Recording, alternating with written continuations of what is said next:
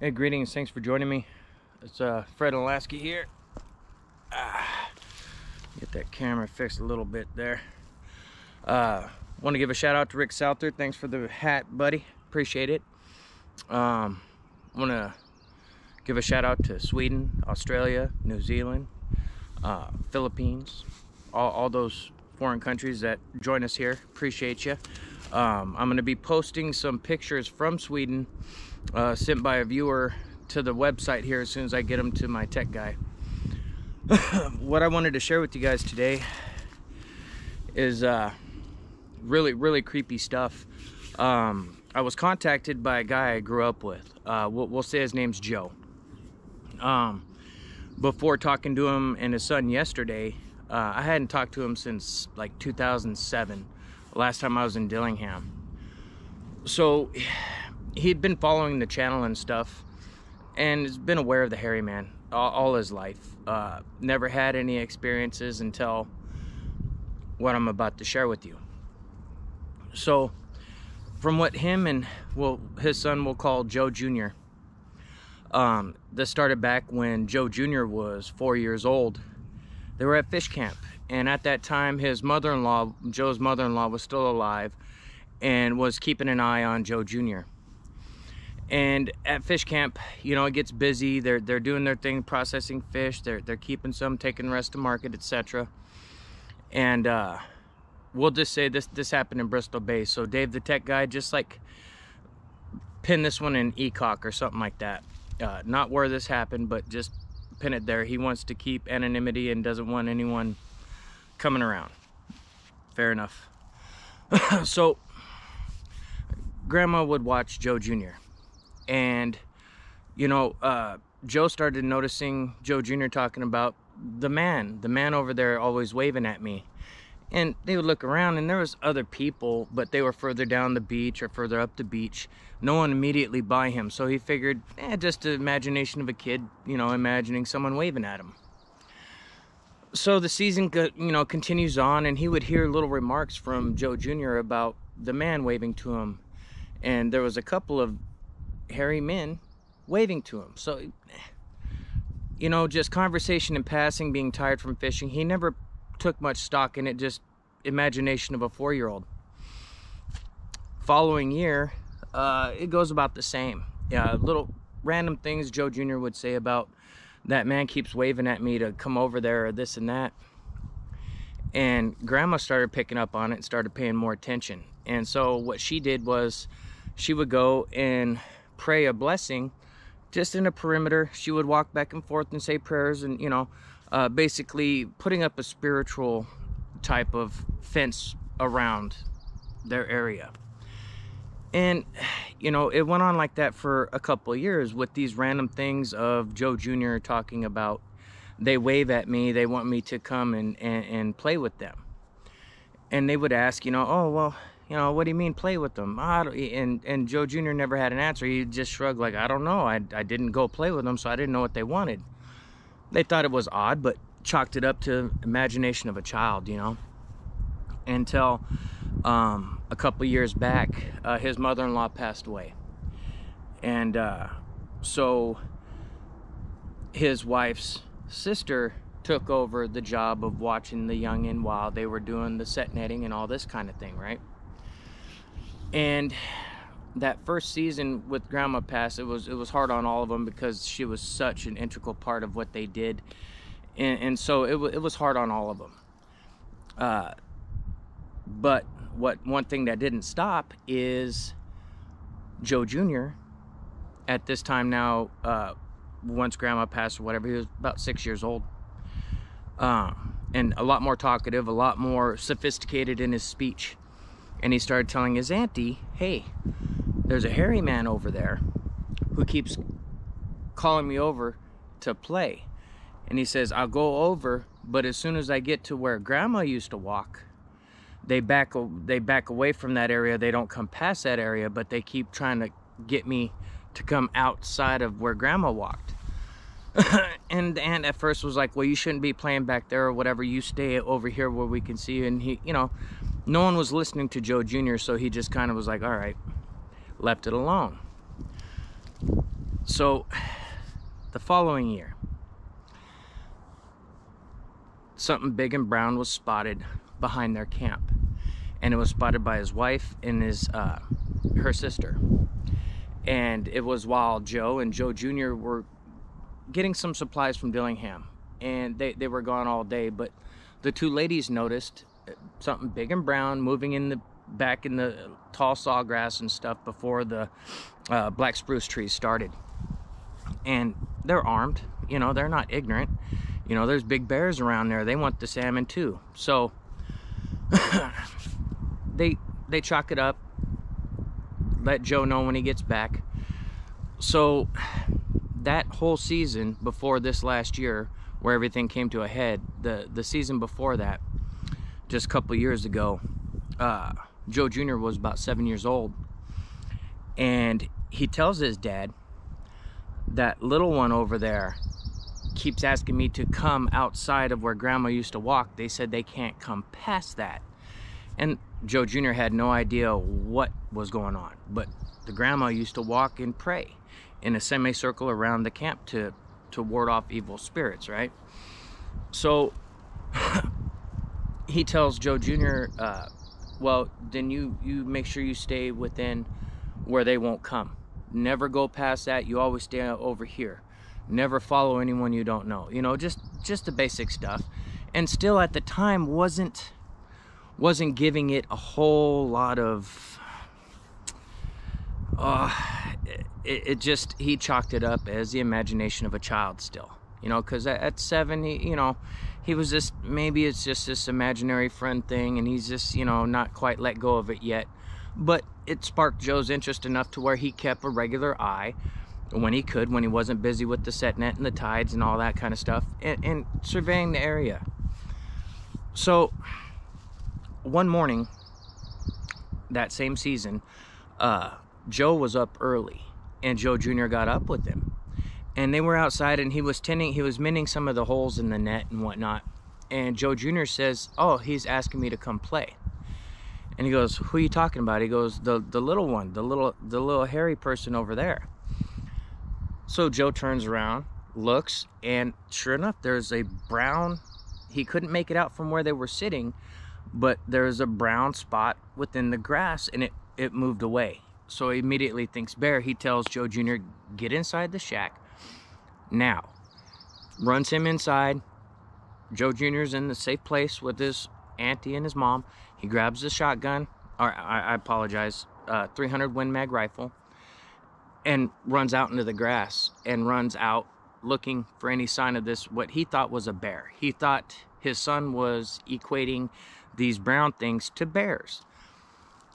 So he runs out there, sees nothing. Sees a little bit of what could be construed as something moving through the grass, but there was nothing definitive. He couldn't find any tracks. There was impressions in the ground, but he was taking any impressions as a double bear track, you know, so he let it go.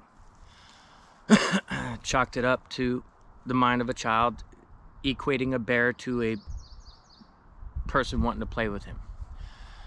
So he goes inside. He says, hey, you don't talk to bears. When you see the bears, you let us know immediately. And Joe Jr. is a little confused. He goes, what? There was no bear. There was a little hairy person over there. He goes, chastises his son and says, don't follow the bears. Don't think that they're your friends. Bears will eat you, you know, goes through the whole spiel. Until the following year, they had just gotten to camp, and he was waiting for his wife and her sister to show up. Friends of theirs were dropping them off in a different skiff, and him and Joe Jr. were getting the net and the gear out and stuff, and checking their drag line and stuff, and they had a four-wheeler there, and you know, they were just getting camp set up stuff. Well, Joe Jr. asked if he could play where he had this little dirt pile and some of his toys right on the backside of the shack, and Joe said, yeah, you just stay there and, you know, watch out for bears, and, you know, let me know if you see a bear. You come over and let me know. So some time goes on. Joe's doing his thing. He's mending a net, he's stacking it, getting it ready for setting, and, you know, when the opener comes and everything. And he's distracted by the skiff coming up to drop off his wife and her sister. So his attention's on that, and then he hears Joe Jr. scream. Turns around and looks, and Joe Jr.'s beelining it straight to him, and he looks past Joe Jr. into the grass and sees this brown thing again moving away. And so at this point, he's gonna shoot and kill this bear. This bear is obviously a problem. It keeps coming back, is how Joe views it. Joe grabs 300 Win Mag and goes after, tells Joe, wait for your mom and stuff. He kind of mills around for a few minutes till they get to shore, make sure that an adult has eyes on Joe Jr. Tells him, hey, I gotta go, there's a bear. The guy that brought the wife and the aunt to drop them off goes with Joe. They both beeline the same direction where Joe's seen this brown bear move. They follow the trail in the grasses, and then it gets off into the tundra and then over to the black spruce and stuff. And so they get to that point, and Joe is immediately nervous, and the family friend that was with him gets really nervous as well. Starts telling Joe, hey, this doesn't feel right. There's something off about this. This don't feel right. Joe was like, yeah, I feel what you're talking about, but I can't have this bear killing my family, you know, not on my watch, kind of attitude about it, which I totally understand. And so while I could tell this really bothered Joe, because when we were sitting there, we had basically brunch together yesterday, me, Joe, and Joe Jr. So I heard this from them individually, you know what I mean? Okay, let me just finish. So as they were standing there, he said he guesstimated about 40 yards away. About 40 yards away, inside the tree line, out of their view, they heard movement. And Joe goes, stay here. His friend that followed him just carried a .357 in a shoulder holster. His friend had that out. Little small one, little 4-inch barreled .357. Basically noisemaker for bears, to chase bears off. Only reason the guy had it. So he pulls his .357, and Joe goes the direction just outside of the tree line, in the direction that he's hearing these noises of this bear. He gets about 30 yards away from his friend, who is standing in the same spot. He gets about 30 yards down and starts cutting into the trees because the movement stopped. So Joe, it opened up a little more in the black spruce and stuff, so where he felt a little more comfortable getting in there, he wanted to kill this bear. So he makes his way back, he said about 15 feet. And as he was moving, he noticed something big and brown up above these trees. And these trees were 7-8 foot tall. So something brown catches his attention. He looks up, and he said this thing was looking at him over the top of these trees that were right in front of him. And he said he was holding the rifle and looking up, and he was trying to register what he was seeing. He said it had a real wrinkled face, not a conical head, more like a big round head. Almost looked like a woolly hood over around, because the hair was just in a big ring. It was an ash gray colored skin, super wrinkly, pitch black eyes, nose flat to the face, real broad. Looked almost like, from where he could see, it kind of cut off where the chin would be, but he could tell the lower part of the head was a lot wider than what he was looking at. And he was stuck for a moment. When we were talking yesterday, and I was asking him, you know, if you can remember the details, he said he didn't take his eyes off of it, and he was fumbling with the safety on his rifle. He wanted to get the safety off and shoot this thing. And I asked him, I was like, well, what were you thinking during this part of it? I was like, I understand you were, you know, emotional, you know, startled. He said he didn't know what to think about it, and that something within him was telling him to leave. He said it wasn't mind speak or anything like that, but he was feeling very small, and understandably. I mean, he's about 15 feet from these trees, and this thing is standing up over them looking at him. So he starts backing up a little bit, clicks the safety off, because he's not wanting to take his eyes off of this thing, and he quickly tries to pull the rifle up. And as he does so, just this thing takes off in a flash, right? So as soon as it takes off away from him, he turns around and heads away from it. Clears the tree line, gets back out, whereas, you know, the guy he knew that brought his family or whatever, his wife and sister-in-law, was standing there. That person saw what he saw from a different vantage point. He was looking that direction, but he saw what Joe did from its side profile. So Joe went down about 30 yards and then cut in, made it in maybe 15 feet or so. It just so happened this guy saw this thing on all fours through the trees, broken up of course as it was moving, and then stood up and looked down at Joe. And he told Joe, he goes, I was gonna shoot it, but I was scared it would upset it and it would kill you. He said once he, from his friend's point of view, when he pointed the gun at it, was this exact same time that Joe pointed the gun at it and it moved. So he thought, okay, I scared it away for Joe, but it was just a coincidental thing. So they immediately beat feet back to the camp. The friend said, hey, I'm out of here, you guys be safe, and gets out of Dodge after a few minutes of conversation with the wife and the sister-in-law and stuff. And then everything that Joe Jr. had been telling him about for years prior all had a totally different meaning. So with Joe's permission, with him sitting there, I asked Joe Jr., what kind of things would they tell you? How did you know they were talking to you? He said that they would whisper to him when his grandma wasn't paying attention and tell him to come outside of that area where his grandma had prayed that ring of protection. I asked him, did you ever go outside of it? He said, no, I didn't trust them. I said, did they tell you they wanted to be your friend? He said, no, they just said they couldn't play with me unless I came outside of that area. And so I left him alone for a minute because I didn't want him to, I didn't want to feed him anything. You know what I mean? I wanted his reactions to be organic. So me and Joe talked a little bit more. And Joe said after his buddy left, they closed ranks. He was really nervous. He had a different SetNet site that he was going to make use of, but he was thinking about doing it the following year. But instead, they picked up and started packing things up and stuff and moved to a different SetNet site. Now, Joe Jr., after Joe got done telling me about the move and all that, and the petty arguments and whatnot, and the changing of the permit, whatever registering the permit. So we get back to Joe Jr. and I ask him, was there anything else they tried to tell you or say to you?